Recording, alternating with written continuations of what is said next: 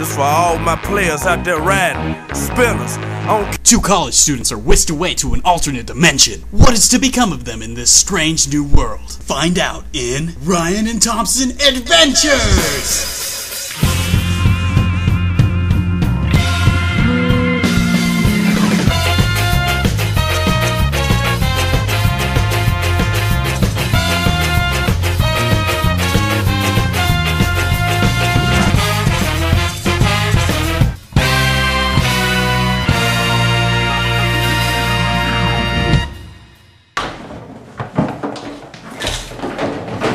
Okay, no, I got it. Thanks for asking to help.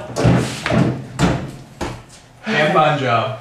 Thanks for your help. Helpful guy. No problem. I got the Kleenex box. Yes, you got the Kleenex box. Heaven forbid I forget the Kleenex box, but you're here to get my Kleenex box. It was raining outside. Do you know how heavy those get when it gets wet? No, I don't. But that doesn't matter. So it's a nice room. You like it? It's alright. I mean, it's not as big as our room in Bruce, but kinda also puts off a gay vibe. But you know, that's just perfect for you. What? What? Well, okay. I'm kind of hungry after all that work. You want to go get something to eat? Sure, I mean, I haven't eaten in days, weeks even. It's a hunger strike that I'm about to break. Okay. I guess let's go. The Mormons won't be happy. Oh.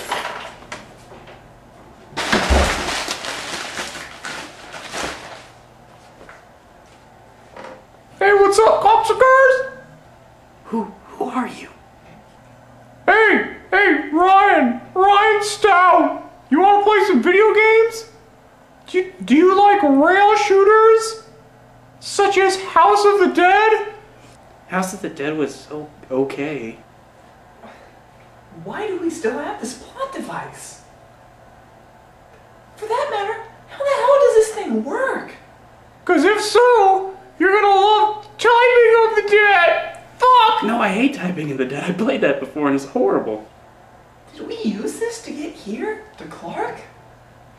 Did it occur off screen? You type it. I use cheats, cocksucker! Only girls use cheats and I'm not a girl. Oh, you don't like rail shooters, eh? Well, you don't like cheats either? Well, aren't you just a cocksucker? Guess what? Cocksucker says what? Hmm? Beg your pardon? What? Fuck! Stop talking to me!